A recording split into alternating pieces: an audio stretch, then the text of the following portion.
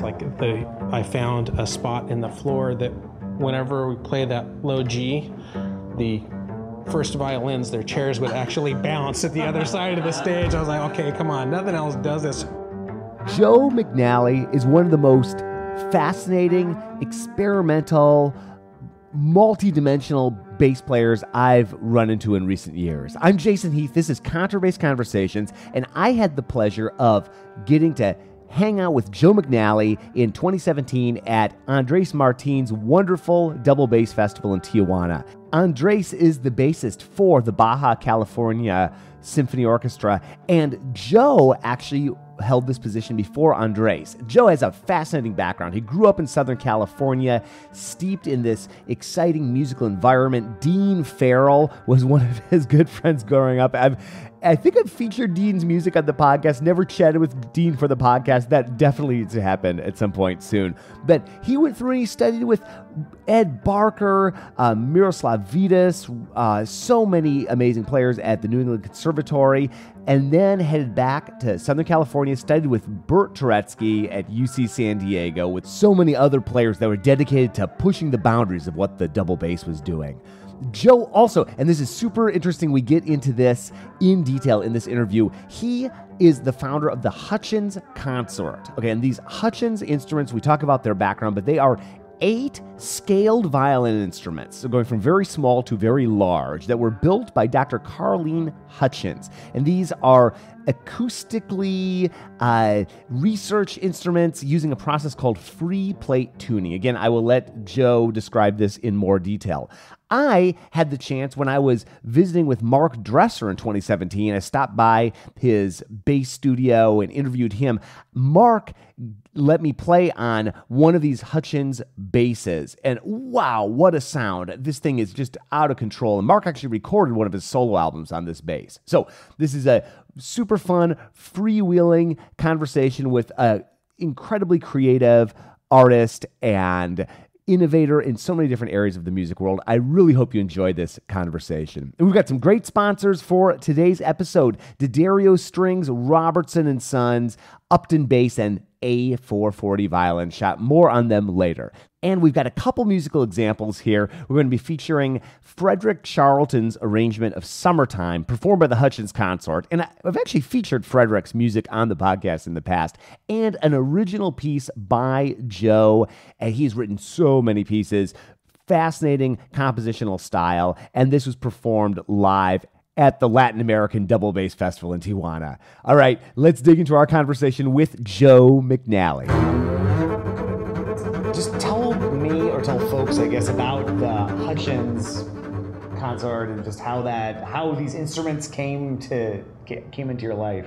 How they came into my life, that's an interesting story. I transferred from New England Conservatory to UC San Diego in the early mid-'80s. And Bertram Turezky was my teacher at UC San Diego, and he was trying to get a group started with the Hutchins instruments back then. So he was trying to get the university to buy the set of instruments. In his office, he had the Hutchins Contra and the Hutchins small bass, and that's the one that Diana now owns. Okay. And so he was trying to acquire those, but he didn't really want the giant Contra in his office. So he loaned it to me, and I was just floored by the sound of that thing. I took it to a rehearsal with the La Jolla Symphony, and we were playing Brahms 1, and it's like I found a spot in the floor that whenever we play that low G, the first violins, their chairs would actually bounce at the other side of the stage. I was like, okay, come on, nothing else does this. I tried to figure out why they behaved that way, so I picked up her physics books out of the library. And I'm not exactly a great scientist, but I was able to read through most of it, and I decided I really needed to have an instrument like that. And fast forward a few years of living in Hawaii and playing in all the desert orchestras in LA and all that. And I got back to this process of trying to make an instrument that was like that. Mm-hmm. But I got stuck on a couple of the calculations. So I found out Carleen was still alive. I called her at home, and she was very cordial, and through the process of talking to her a few times, she told me, there's still a set of instruments here, a complete octet, if you'd be interested in playing with them.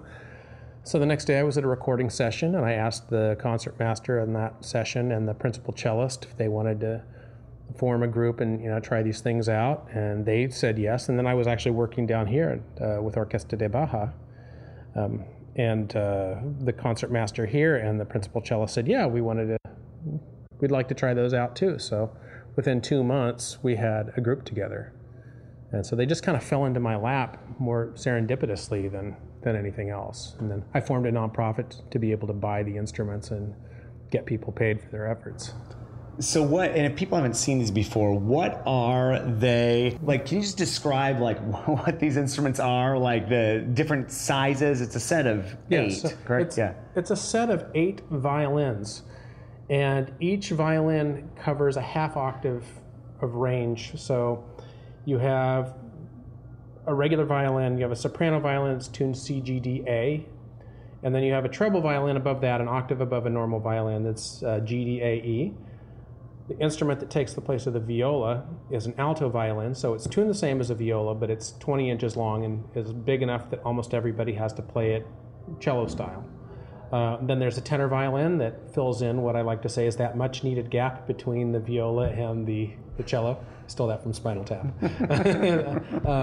Actually, that gap is a terrible gap that we have in the string orchestra, and you don't even realize it until you hear the tenor in that place. And that's GDAE. The baritone violin takes the place of the cello, and then that's tuned C, G, D, A. It's a little longer and much thinner than a normal cello. And then the bass violin, which is what I play most of the time now, is usually tuned in fourths, A, D, G, C, but is actually designed to be tuned in fifths, G, D, A, E, and Parastro just sent me a set of strings, so I've been experimenting with tuning the way Carlene intended it. And then the contra, which is the gigantic monster, mother of all basses, that thing is tuned like a regular contrabass, except I usually open the E string down to D, just because we find we need that note a lot. Yeah. And is that the same octave range as the bass? Yeah. It is, But with considerably more tone. It really throws the sound in a way I've never heard a conventional double bass do it. And it has to do with the physics of the instruments they're different. The tops and the backs are tuned to the length of the plate, and each instrument is matched this way to each other as well. So you have a homogeneous set of instruments instead of the contrasting timbres of a traditional string group. Right. Okay. Because so it's the proportions of the violin expanded throughout these different sizes. Is that slightly different? But they're slightly different. They had to make certain accommodations for the possibility of being able to play them. Mm-hmm. So they're actually designed along a logarithmic curve. Not if you did it in a straight line, you'd have the Viome, contrabass 12 feet tall. Right. If you do it along a logarithmic curve, then you can get everything within the range of human playability. Yeah. So that's they went as small as they could on the contrabass to make it still sound like a violin, and with the treble they made it as big as they could to make it, to make that as playable, because it would have been super teeny. There were just problems of how do you get strings that are going to play a high E an octave above the violin E for that instrument. When did she come up with the concept for these? When were these first made? Well, Henry Brandt came to her in 1957, the Pulitzer Prize-winning composer, and he asked her to fix the strings. He had noticed when he was about 12 years old, his father played on a Strat, had a string quartet. And he said he noticed that the instruments didn't match each other, the violin, the viola, and the cello. And he'd always wondered what was wrong.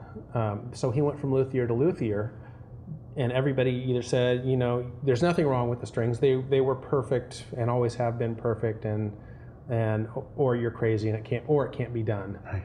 And Carlene Hutchins was the first person he approached who said, yes, you're right, that's actually a problem, and yes, it can be solved through modern science.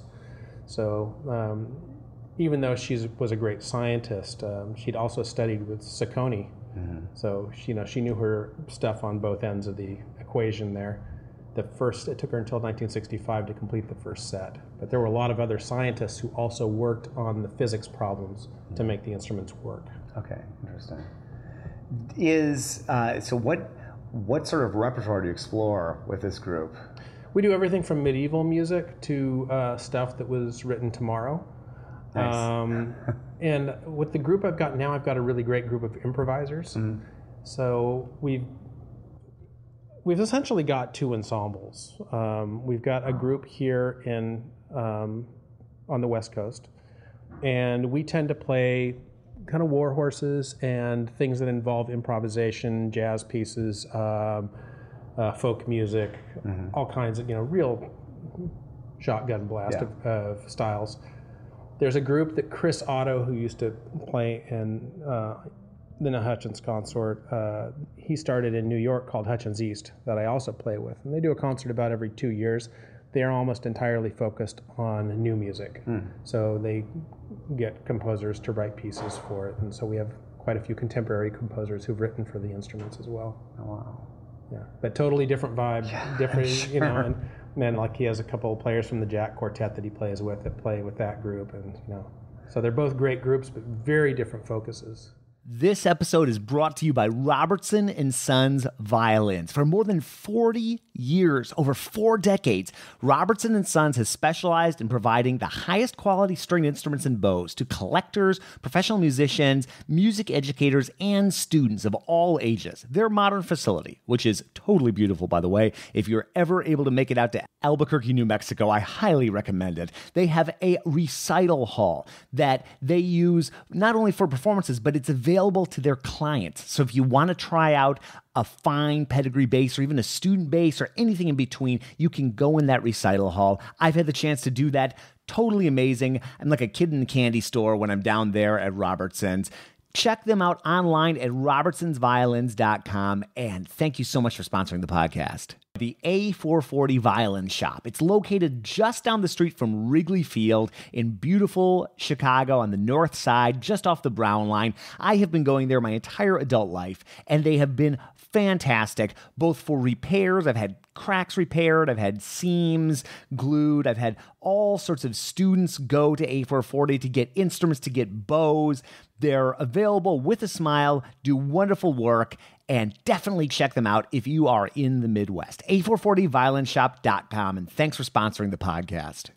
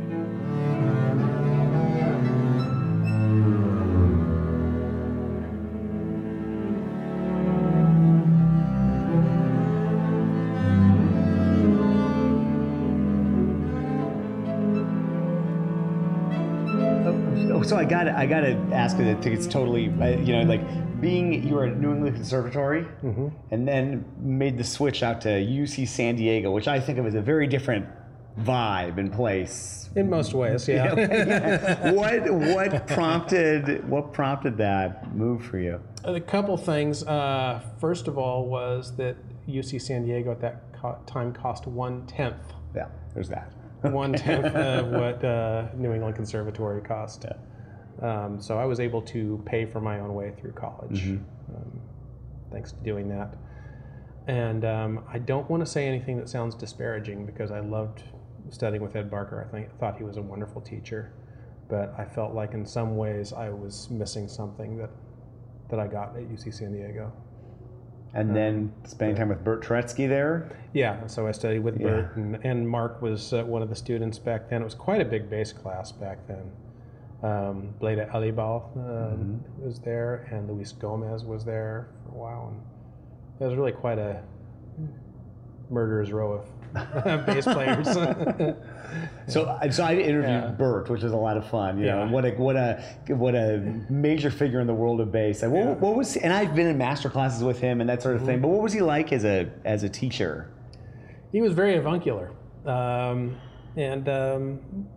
really very personable, deeply knowledgeable about style, and really trying to develop the individual artist, not try to make any kind of clones of himself. And that's one of the things I think he was most successful at as a teacher. You look at his students and no two of them play alike. Yeah. And so I thought he was a really excellent teacher for a teacher of artists.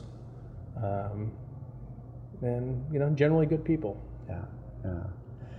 And so Mark was your classmate as well. Yeah, of course. Mark is 11 or 12 years older than I am, but I've known Mark also since I was in junior high school. I met him at Bert's, I think on my first bass lesson. If I remember this correctly, I got there and Mark was just finishing up, and can you imagine being 12 years old and hearing Mark play? It was like, oh my God, I'll never be able to play that good. And then I heard Bob Magnuson like the following week. It was like, these are who Bert's students were at the time. I was feeling very, very small at that moment.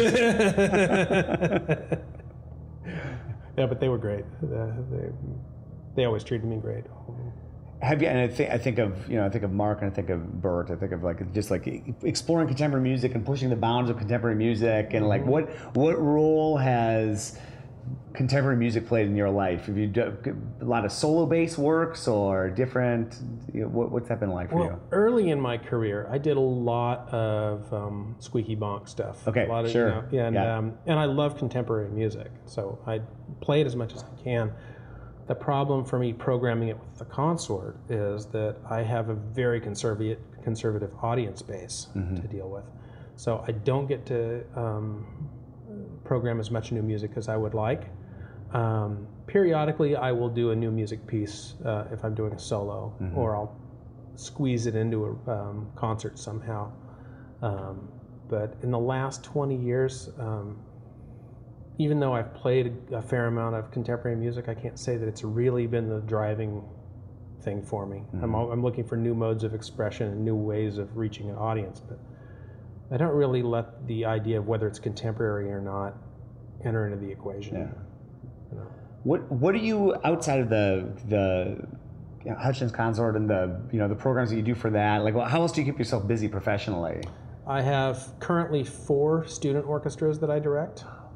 I started off 8 years ago with 7 students, and now I've got 105 in that program, including a bunch who play the Hutchins instruments. And then I've got the private studio, so I've got a few students there as well. I have 80 more services this year just playing The Grinch Who Stole Christmas at the Old Globe Theater. Well, there's that. Yeah, it's an insane amount of work, so I go on a special diet and pop a lot of ibuprofen to get through it. It's terrible music. Don't hear me, Old Globe. It's terrible, terrible music, but it's hard on the body and bad music too. But yeah, so I play shows, and I stopped playing orchestra stuff really about 2006, and really concentrated more on playing chamber music. I'll dress up in lederhosen and play in an oompa band, and I play a lot of Hawaiian music and things like that. So, yeah. So 100+ student, and this is conducting? This is conducting. That's great. How did you, and I love conduct, I was a high school orchestra director for a bunch of years. So you know what this is like. I know, probably we have a lot of stories we could share. Yeah. When did you start doing that? Well, a friend of mine who's a violinist had started that program. They had started this new school, and she got elected to be president of the union in San Diego, and so she called me up and said, I can't do both jobs, and I think you'd be really good for this. Why don't you go check it out and see if you want the gig? So I went over there, and I liked working with little squirts. Yeah. And it's funny because most of my teaching had been professionals who come back to study with me, or young professionals. So I hadn't really been teaching a lot of beginners. at that point, and then to be teaching them on different instruments. Yeah, I thought, oh, there's a good chance for me to play more cello too. So Yeah. gave me an excuse to buy a cello. Oh, nice. Nice. Yeah. What? How did you meet Andrés, Martín? Andrés replaced me here at Orquesta de Baja. Okay, so you were here before. I was here before Andrés, so I was on all the recordings that they did in the 90s. Mm-hmm. And then Orquesta de Baja had a lot of financial problems, and a lot of the orchestra left. And I don't know how they managed to score Andrés, but what a coup for Orquesta de Baja to get him. He's so great. Yeah. We became like thick as thieves almost immediately after he moved here. How, and like living in San Diego for 20 years, well, when were you playing in this orchestra then? Was that before? That was after I'd lived in Hawaii, so okay. I moved from Hawaii in '95, and I started working at Orquesta de Baja almost immediately. That's another Dean Farrell story, actually. I ended up in Orquesta de Baja because of Dean. How'd that happen? He was playing down here, and they were doing a contemporary piece, and it was out of his wheelhouse. So he suggested that they have me come and do it, and then I had to shed really hard, so I didn't, so I lived up to Dean's expectation. This episode is brought to you by D'Addario Strings. Check out their Kaplan strings, which have versatility and control throughout the entire dynamic spectrum. Rich tonal color palette, superb bow response, and beautiful balance. I've been using them myself on my bass for the last year or so and totally love them. They sound great pizzicato. They sound great arco.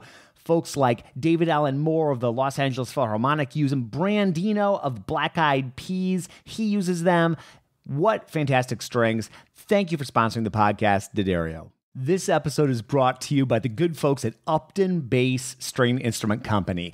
Eric and Gary and the whole Upton team, I can't say enough good things about them. And they have been on board with the various endeavors I've done online from the start. They were one of the early sponsors of the blog back in 2006 and 2007. And it has been so fun to follow along with their journey and see them develop these new models of basses like the Carr bass, the Bostonian, the Bohemian, and to connect with all these amazing players. I've had the privilege of speaking with so many people that play Upton basses, from Eric Rivas of Branford Marsalis' band and Lucia Torino of The Devil Makes Three, all the way over to Anthony Monzo of the New Century Chamber Orchestra, and Kevin Smith, Willie Nelson's bass player. I've had many students purchase Upton basses over the years. I've had a lot of colleagues play Upton basses. I see them on gigs all the time. They play great, and Upton stands behind their work. Can't recommend them highly enough. Check them out online at uptonbass.com.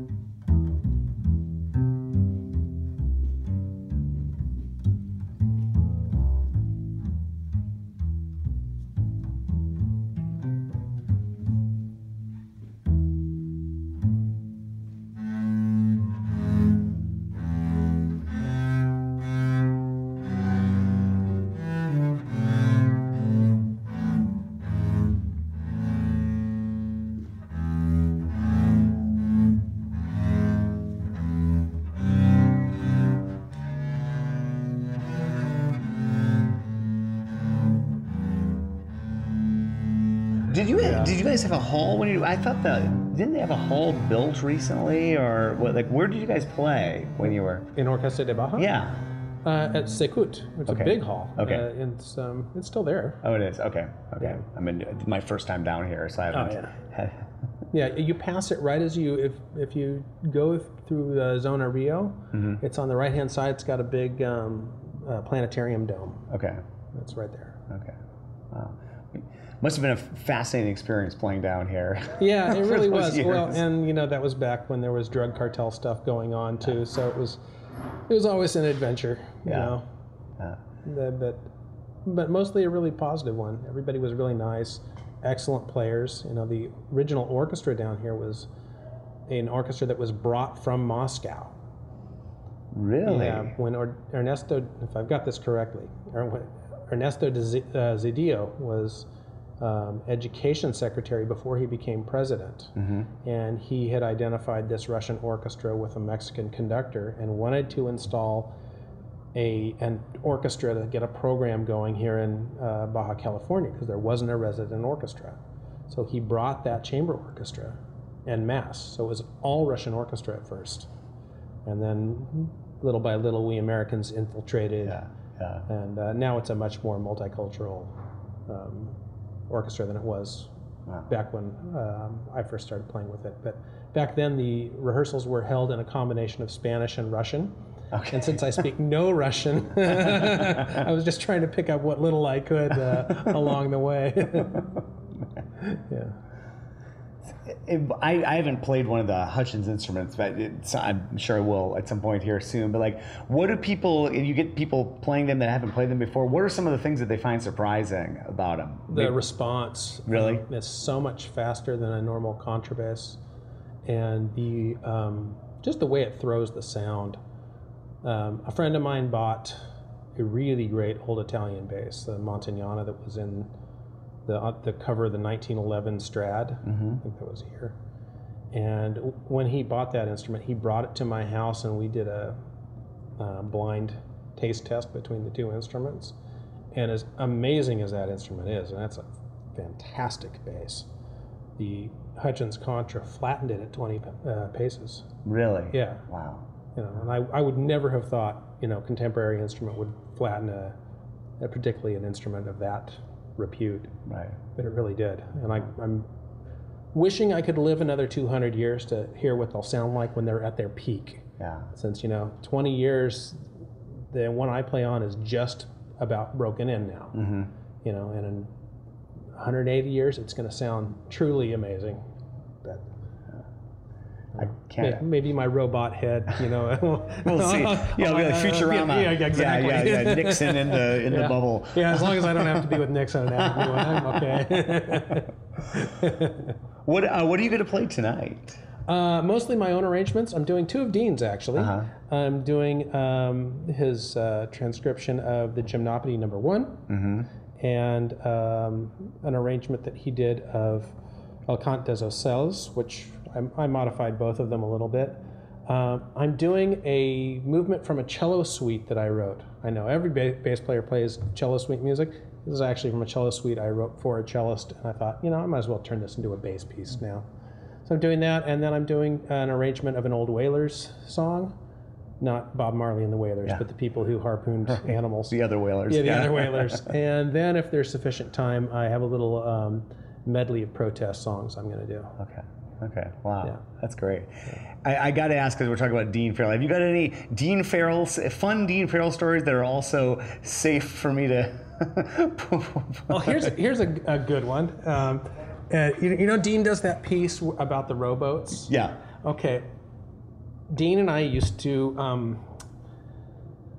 for lack of a better word, borrow rowboats frequently from the yacht club right next to the Coast Guard in Newport Beach. And we would usually get a bottle of wine or two and row out to sea. The music that he wrote about that piece was not about an experience he had with me. But the last time we did this together, it was he and I went out on a very stormy night. And Dean passed out we got out to sea, and he passed out in the bottom of the boat, and the swells were really big and driving us out to sea further and further.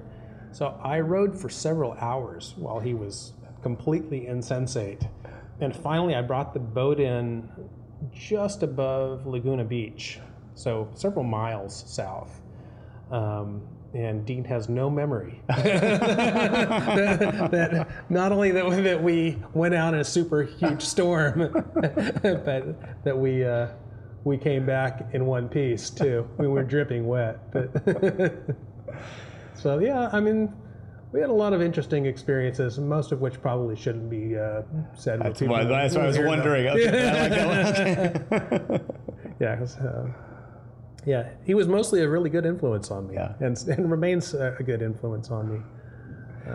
And we are really good co-conspirators, collaborators. You know, when it comes to doing recitals, I really prefer to do like a duet recital with him because it's fun to bounce ideas off of each other, and we have the same kind of, I think, wicked sense of humor. Yeah. That way. Yeah. And thanks for chatting. Oh, my pleasure. Yeah, absolutely. Joe, thank you so much. So great to chat with you. And folks, you can learn more at hutchinsconsort.org. We have links to that in the show notes.